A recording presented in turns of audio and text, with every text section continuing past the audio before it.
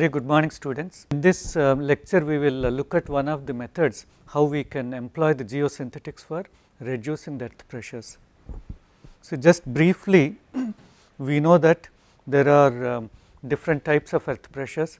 The at rest earth pressure, when there is no lateral deformation in the soil; active earth pressures, when the soil moves away from the backfill; then passive, when we have a compressive type of deformations in the soil.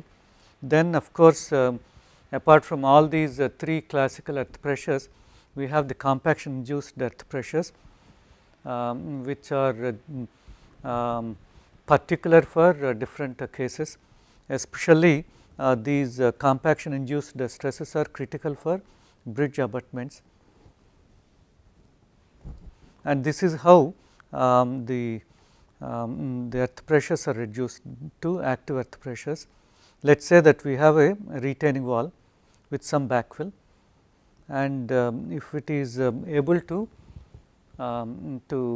move laterally, let us say that it has deformed and it has moved out laterally, and because of this our Rankine earth pressure rupture plane develops here, along with shear stress is generated on that surface, and because of this shear resistance that is trying to prevent this wedge of soil from moving laterally, our forces that are transferred into the retaining wall are reduced. This is the principle of the earth pressure reduction because of the development of active earth pressures. And for the design purposes, we normally use the active earth pressures for most of the freestanding retaining walls, because we need only very small amount of deformations of the order of about 0.2 to 0.3% of the wall height for achieving active conditions. But then we also have compaction induced stresses, especially against very rigid bridge abutments or basement walls and so on.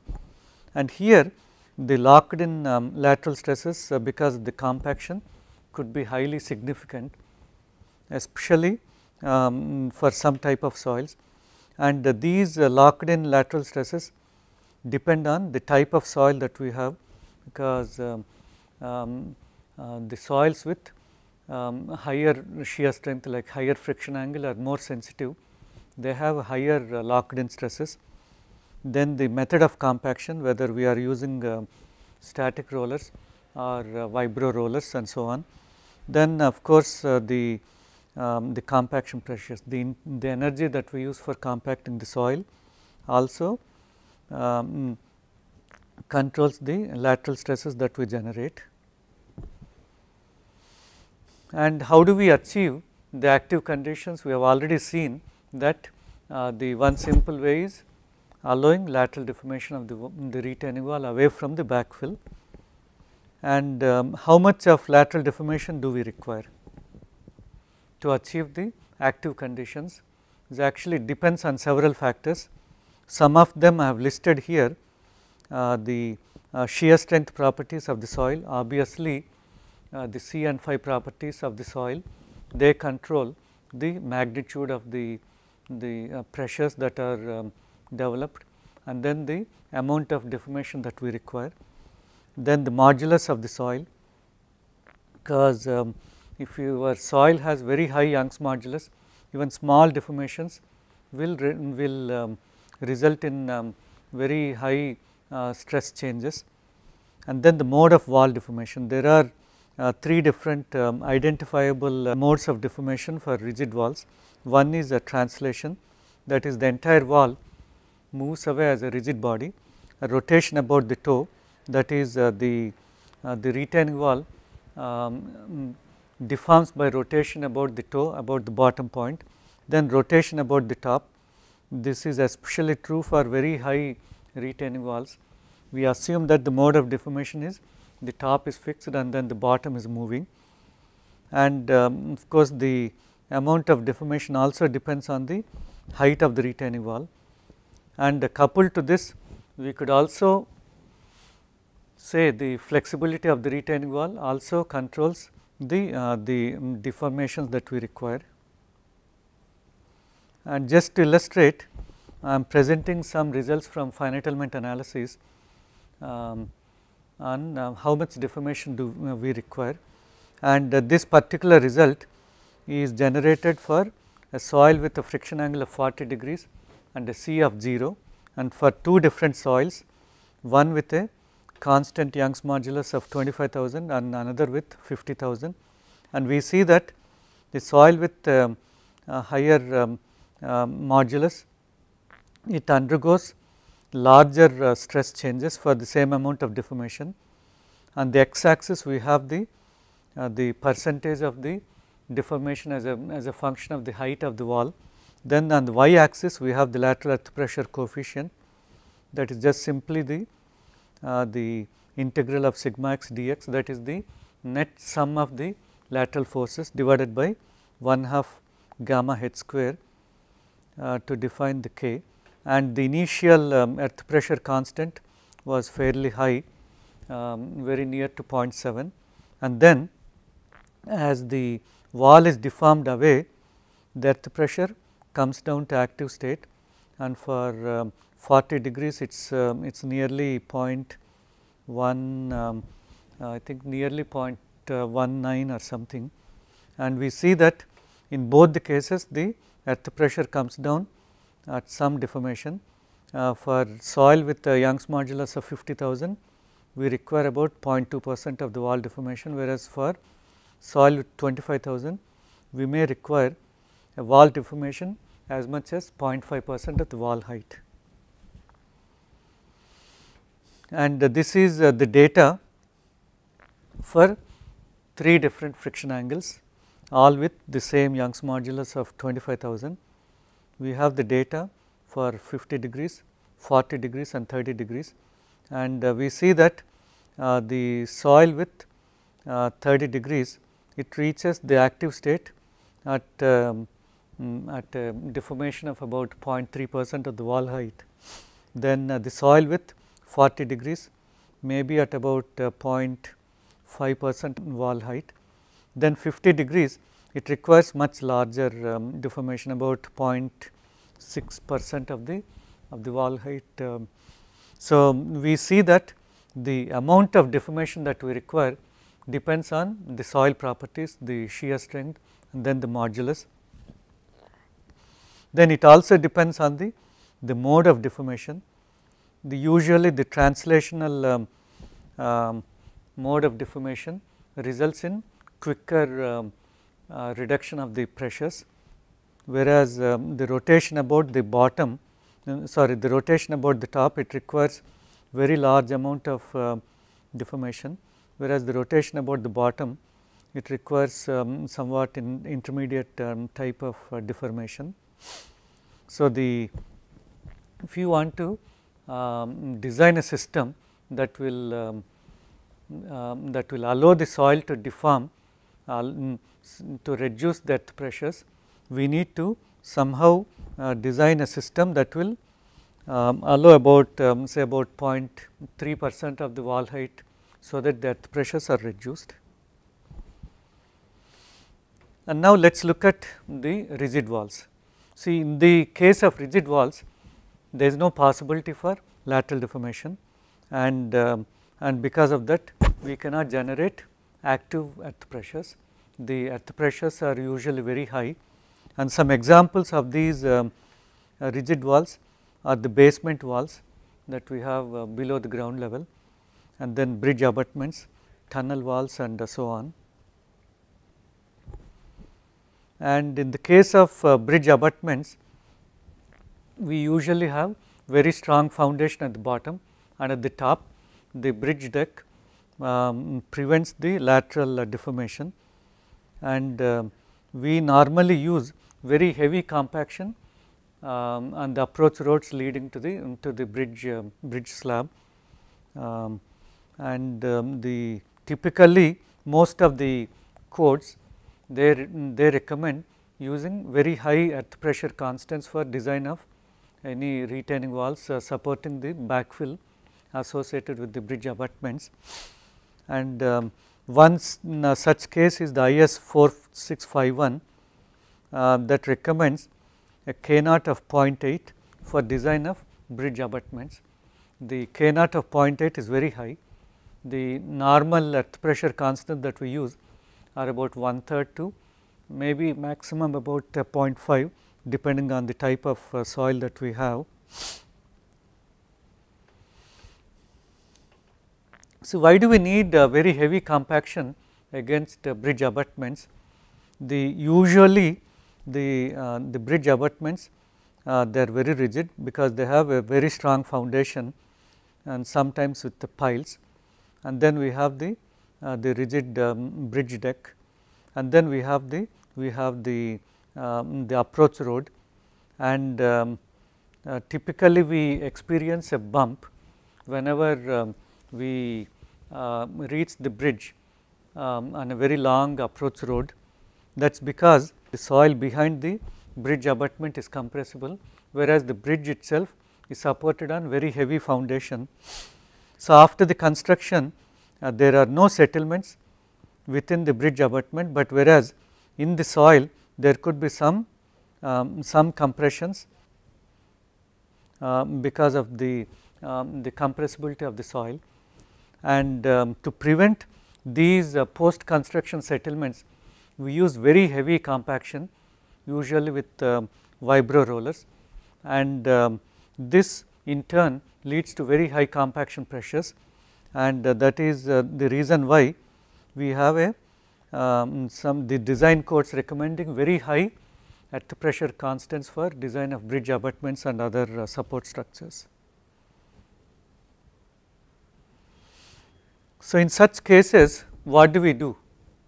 Do we design for high pressures, or can we think of some mechanism so that we can reduce the earth pressures so as to economize our designs? Let us say that we have a very rigid box culvert like this, which is very rigid, and if you have soil behind, it will be under K naught state or under compaction pressure states.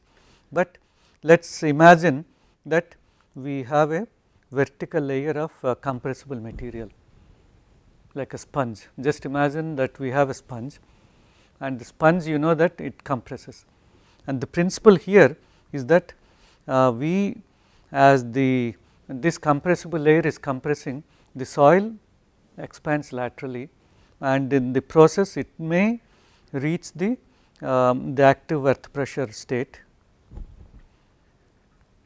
So, this is called as the controlled yielding, because the amount of lateral deformation that we induce in the soil can be controlled by controlling the properties of this compressible layer, the thickness, and then the compressible properties like the modulus and other properties.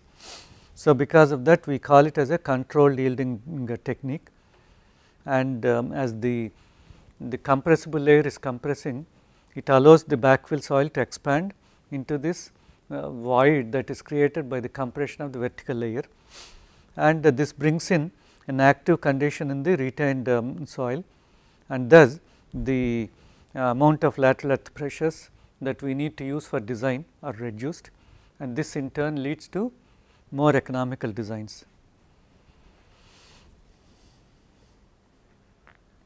In many cases, depending on the choice of material that we have for the compressible layer, they may function not only to reduce the earth pressures, but in some other ways as a thermal insulator, or as a drainage layer, or as a barrier against sound and heat and so on. And some of the different materials that we have are something like this. Is actually all these 4 pictures that we have already seen earlier under the different types of geosynthetics. Basically these are all different types of drainage mediums, and these drainage mediums they have compressibility, and that compressibility we can exploit for inducing lateral strains within the soil. And these two are the 2 pictures. Oops. these two pictures that we have, they are the drainage mediums, and this is also a drainage medium, but it is made of the rubber tires and other things, they are glued together, and here we have the expanded polystyrene beads which are all bonded together loosely, and this can also act as a drainage medium come compressible medium. And the different types of compressible materials that we can use, they are corrugated cardboard sheets. Just imagine you have very thick cardboard sheet that is placed against the basement wall during the construction. After the construction is over, you pour some water into it, and in the presence of water, the cardboard just simply becomes flexible, and then the entire thing compresses. Removable plywood sheets, we put in the plywoods which are pulled out after the construction is over. The geodrains like this, the fiberglass wool, then rock wool, and then the geofoams. There are different types of geofoam. One simple example is this. Then this is also, you can think of a foam material that allows for drainage and also the compression. So, some of the requirements for this compressible material are shown here. So, this material, it should be compressible enough initially with a low stiffness, and then once it compresses and once the soil expands, this material should not further compress, because if it goes on compressing, the soil will yield too much, and then we may have some problems with the surface settlements happening if. So, the stiffness should increase beyond a certain strain level, so that the soil will not undergo uncontrolled deformations, and the material should be durable even in the presence of water.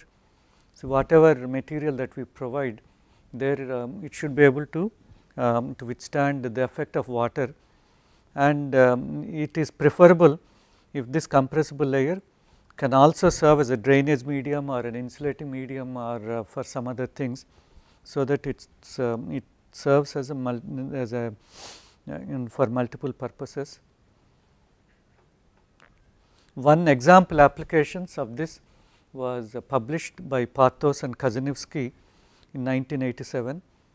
They were dealing with the design of a subway tunnel in the city of Philadelphia, and this is actually the plan view is shown here, and the sectional view is shown here. There is a height difference for the subway from the left side to the right side. On one side we have the Market Street, the top is at the road elevation is 7.6 meters, and the right side the JFK Boulevard is at a height of 9.8 meters. So, there is about 2.2 meters of height difference, and that obviously generates very large differential earth pressures and then the overturning moments. And in order to achieve the economy in design, what they propose to do is they wanted to reduce the earth pressures on this side by several means, and is actually the soil. I will show what are the different methods that they thought about a bit later, but this is the typical soil profile that is there at the site. And they estimated that for the particular soil that is there at the site, they require about a deformation equal to 0.3% of the wall height, so that we can achieve active conditions. And they thought about different alternatives. If we are not able to achieve lateral deformations, we can fill the area with lightweight cellular concrete, so that the lateral earth pressures themselves reduce because of the reduction in the unit weight of the backfill material or stabilized backfill, so that we increase the friction angle and the cohesion, so that our earth pressures are reduced, or provide tiebacks like this. The tieback is something like this, or provide some drainage medium on the wall of thickness 250 millimeters, and the cost economics have shown that the fourth option is the most economical one, because if we want to use the stabilized backfill, we need to bring it from far off place, and within a city area it is very difficult to operate too many transport trucks, and so they went in for the fourth option. They provided 250 thick drainage board on this side, on the side with higher elevation, so that the earth pressures are reduced here. And these are the measured earth pressures. See this, the first one is the at rest earth pressure, that is the theoretical earth pressure, and the second one is the active earth pressures, and the third one is the measured earth pressures. Usually in all these cases the measured earth pressures are smaller than even the active earth pressures, because of further phenomenon like soil arching, because when there is a friction that is acting between two soil layers because of non-uniform lateral deformations, the earth pressures reduce, that we call as the soil arching, and because of that phenomenon most of the measured earth pressures are smaller than what we estimate from theoretical analysis. And we have done a similar case study in India on a box culvert that was built in Gujarat. These box culverts are part of a national highway that are running through, and it is in order to economize on the thickness of this box culvert walls, we thought we can reduce the earth pressures by inducing controlled yielding. And the typical height of these box culverts, the maximum height is about 5 meters, they vary anywhere from about 2 to 5 meters. And this is during the construction, you can see the geofoam that was placed there as a compressible medium, and we can use the main advantage of this method of construction is we do not have to change the method of construction, we can use the normal construction procedures. In this particular case, the soil was compacted in 200 millimeter layers using vibro rollers and plate compactors, and the particular material, the compressible material that was chosen was resin bonded rock wool sheets. These sheets are typically used as the insulators for the air conditioning ducts, and the unit weight the density is about 120 kg per cubic meters, and these are readily available in the market in 50 thick sheets with plan size of 1.5 meters by 1.2 meters. And mainly we preferred using this because they are readily available in the market and they are fairly large size, which can be taken to the site and then fixed to the walls. And the assumed soil properties, only some very rough idea was given to us, because we could not test the soil here at IIT Madras, but we got the properties from the consultants. The Young's modulus was assumed as 25,000, and because they have used granular fill, we assume that the C is 0 to be on the conservative side, and the friction angle varies anywhere from 30 to 35 degrees, and the unit weight was assumed as 20 kilonewtons per cubic meter, because the soil was very highly compacted. And we designed the thickness of this compressible material based on some back calculations using finite element analysis, and the earth pressures that were generated, they were measured using earth pressure cells. The simple Siscon pressure cells were used, which have a diameter of 60 and a thickness of 30 and they have a capacity of 300 kPa and accuracy of 3 kPa. They were these earth pressure cells, they were fixed along the height of the wall, and they were fixed rigidly, and then they were the outside surface was flush with the retaining wall, so that we do not have any other phenomenon that affect the earth pressure measurements. We made sure that these earth pressure cells are flush with the surface. And for estimating the properties of the compressible material, we have to do the compression test, and the schematic is shown here. Actually, there is an ASTM standard for doing the compression test, and we have followed all these ASTM standards, and this is the data that we have for different types of different thicknesses of this material, 50 mm thick and 100 mm thick. Then we also soak these rock wool in water, because in the worst case during rainy season, if the water enters the backfill, it might soak up the compressible material. And so, in order to test the properties even when the material is wet, the tests were done under soaked conditions, and this is the data that we have on the modulus, because the modulus is the important parameter that goes as an input for finite element analysis. At different normal pressures, the modulus is different. It started anywhere at about 50 kPa, and then at pressure of 15 kPa it increased to 67. It increases rapidly, and even at a normal pressure of 50 kPa, the modulus is about 400 kPa, which is high enough to prevent any undue lateral expansions. And the finite element analysis was performed by using a modified hyperbolic model with plasticity and dilation.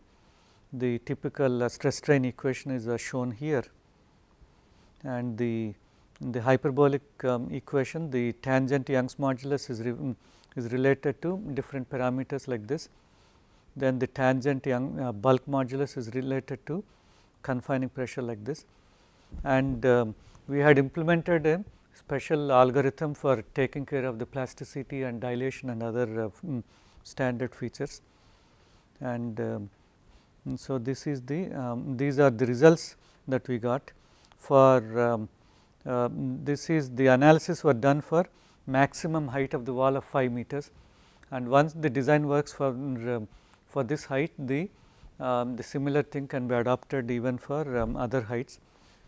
And these are the lateral deformations corresponding to different thicknesses of the compressible material, the 50 mm, 100 mm, 150 mm, and 50 mm has the least deformations, whereas 150 mm has reasonably high deformations. So, actually the maximum wall height is 5 meters, and the amount of deformation that we are able to generate with about 150 mm is about 9 mm on the average, and the result of this deformation is on the lateral earth pressures is like this.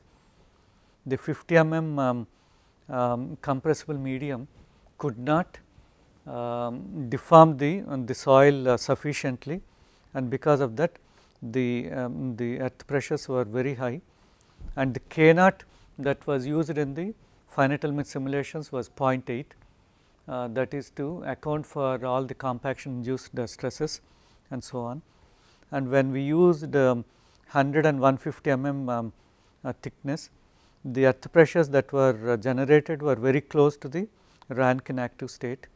So, actually this line corresponds to the Rankine active earth pressure, and so it is clear that with 50 mm thick compressible material we cannot achieve active state, but with 100 and 150 mm thickness we can achieve the active state. And to be on the safe side, we recommended 150 mm thick compressible material, and that was adopted at the site. and the measured data is something like this. This line corresponds to an earth pressure state of K is equal to 0.8, and this line with diamond shaped symbols corresponds to K of 1/3, and the earth pressures that were measured are very close to this state. These plus marks are the measured earth pressures after about 1 month after the construction was over. Once all the construction was over, the measurements were taken, and there was not much of a drift. Even after 1 month, the earth pressures did not increase any further. Initially they were very low because the soil was being placed, and then later on they increased.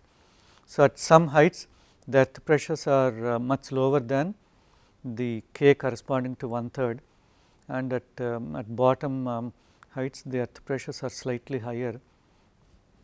But then you can see the economy that we can achieve by reducing the earth pressures.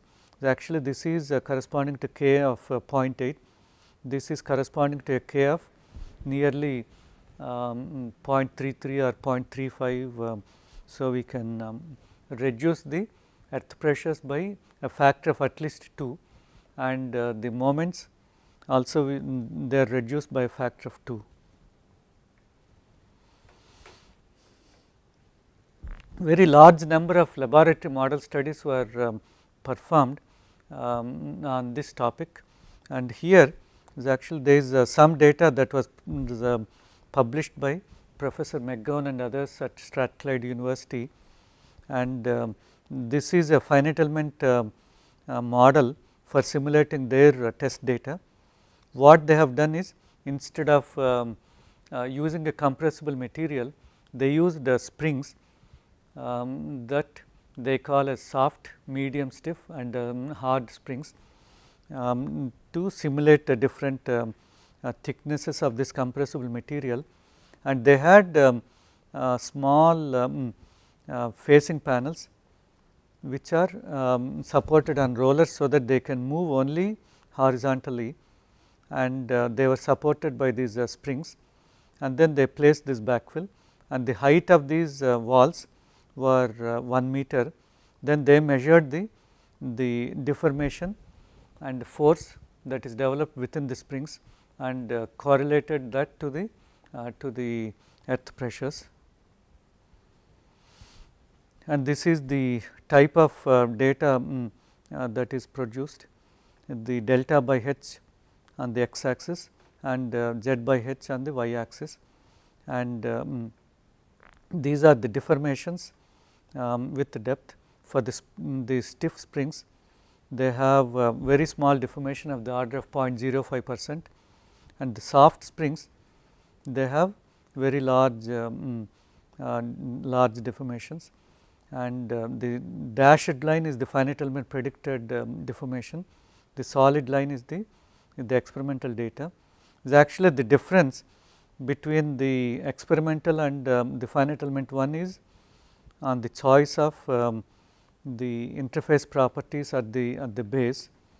Is actually in the finite element analysis, it was assumed that the ground surface was rough, and because of that there is a large difference, but otherwise in the top part the deformations of both the measured and the finite element predicted ones are almost the same.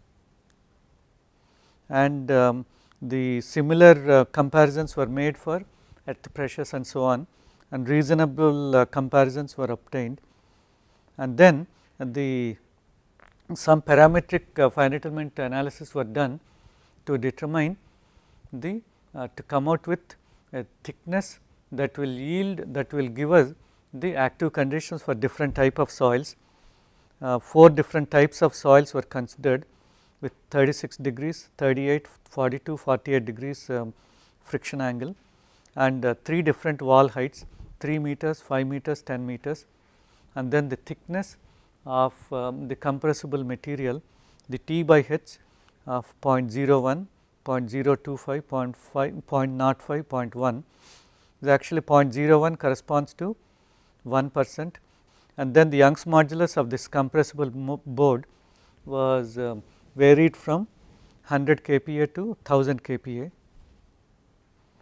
and the typical results they are shown here. On the x axis we have the deformation, the y axis we have the height, the elevation. For this particular case, the Proctor density of the soil is 80%, the wall height is 3 meters and the friction angle of 36 degrees. With 3 different thicknesses, we get 3 different types of deformations, and the resulting earth pressures they are plotted like this, and for different thicknesses T by H of 0.025, that is 2.5%, 5%, 10% and so on. The earth pressures when the modulus is very small, the earth pressures are lower than even the active earth pressures because of the soil arching phenomenon, and at some thickness and modulus, the K by Ka is equal to 1, and that we called as the critical thickness corresponding to the modulus that we have. And if you plot all this data together in terms of the modulus and the thickness, that will give us the active states. The data plots like this for different wall heights, for 3 meter wall height, 5 meter and 10 meter wall height, and the particular data that was proposed by Parthos and Kazanevsky plots something like this. Their data is in this range, which is very close to the data that we have for friction angle of 36 degrees and 3 meters wall height, which is similar to the one that they have.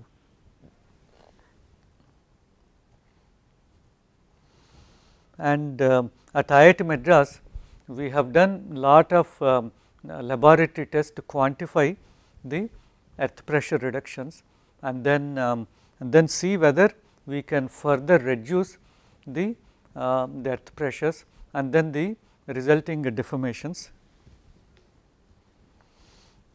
All the tests were performed in a concrete tank. These walls were very smooth, they were finished with a very smooth finish, and then they were coated with a double layer plastic sheet, and in between we sprayed some oil, so that there is a very little wall friction that acts.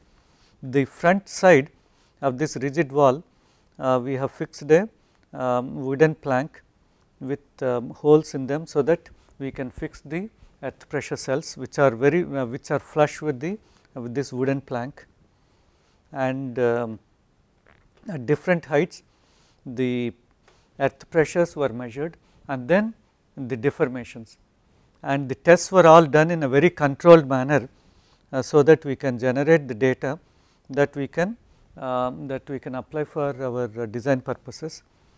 Actually, these are all the electronic LVDTs to measure the deformations that are taking place in the compressible medium, and alternately we had the LVDTs and the pressure cells, and the close up view with styrofoam sheets.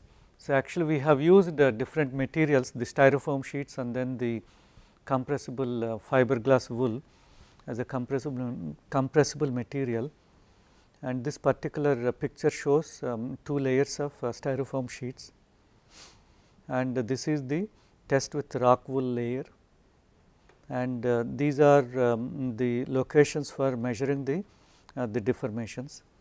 The front of the LVDTs was connected with a plate, so that the earth pressure acts on these plates and then pushes the LVDT probe to record the deformations.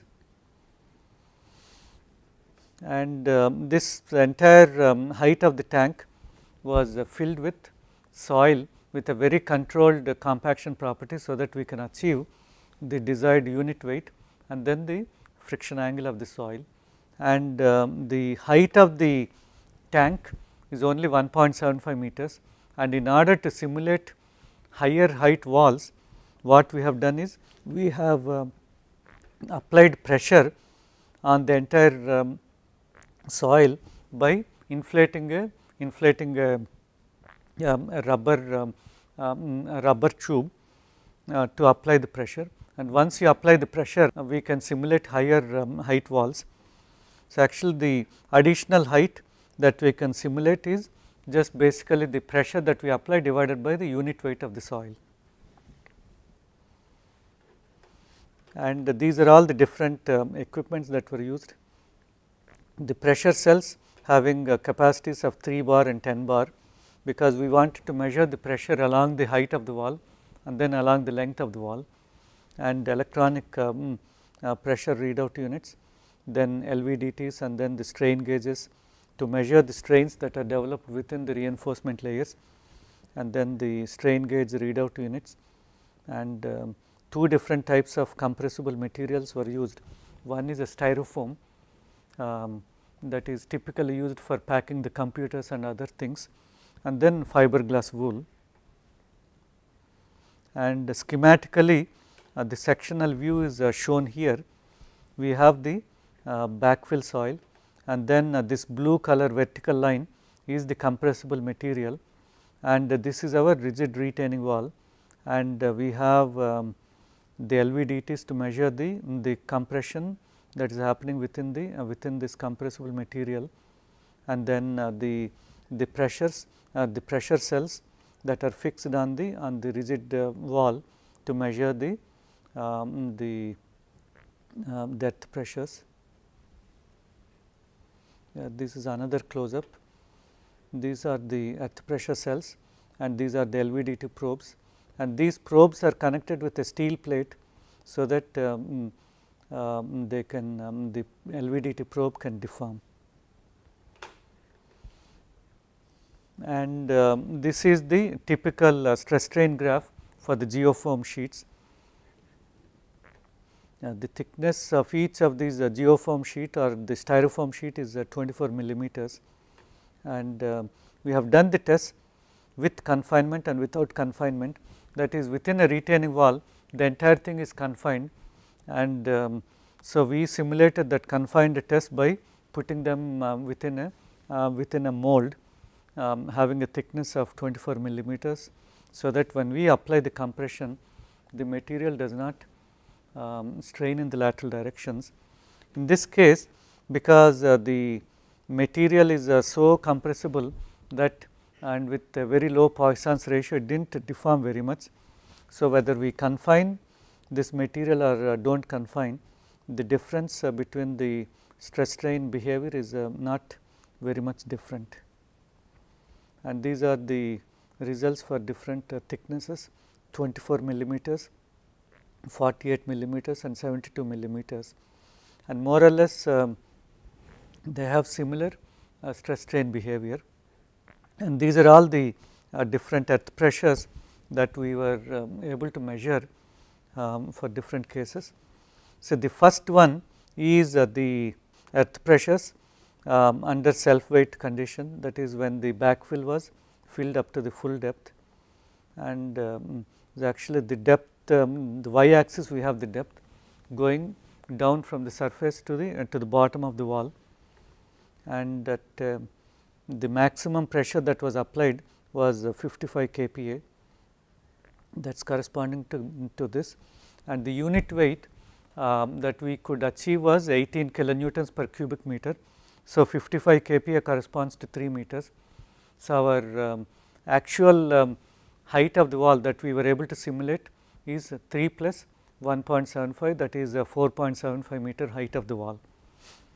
And as we apply the pressures, the earth pressures increased, and this particular data is for a case where there is no compressible material, there is a rigid wall and the backfill soil, and then we apply the pressure, and then these are the earth pressures that were generated. The maximum earth pressure that is generated was about 27 kPa at 55 kPa pressure, and these are the results with different thicknesses of the styrofoam.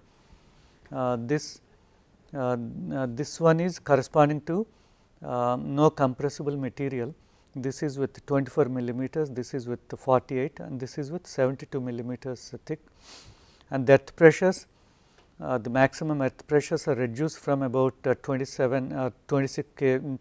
kPa to about 16 kPa by providing this compressible material. And these are the different earth pressures for the case of the self weight. Once again, without any compressible material with 24 millimeters, 48 and 72 millimeters thick layers. And this is for the case of 50 kPa pressure. And we have done some tests by putting in horizontal layers of reinforcement to see whether the earth pressures can be further reduced. And this is the data with reinforcement.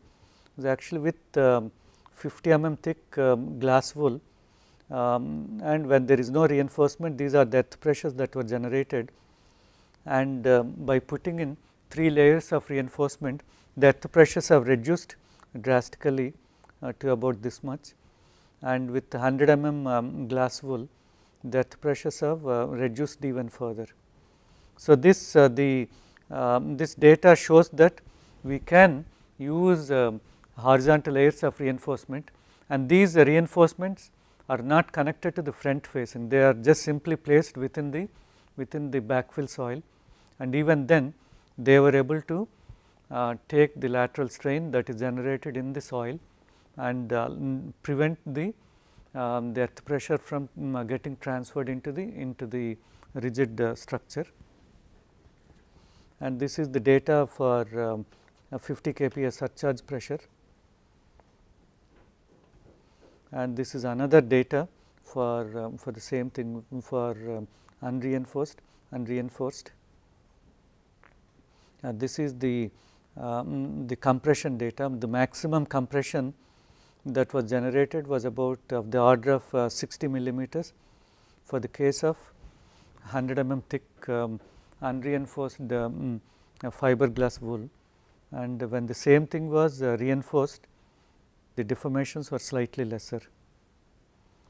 And some tests were performed by repeatedly applying the pressure, because the concern is when we apply single load, whether it will represent the real life scenario where the pressures are repeatedly applied. Like for example, in a road, the traffic repeats itself, and in order to simulate that case, we have done some tests by applying repeated loads up to 5 cycles. This is the first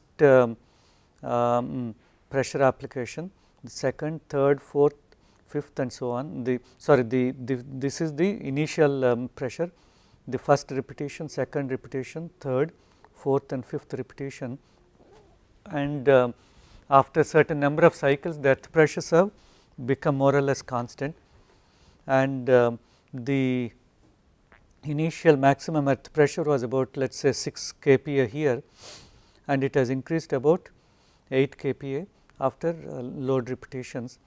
And when the same earth pressures, when 3 layers of reinforcement were placed, they have reduced to almost half, 50%.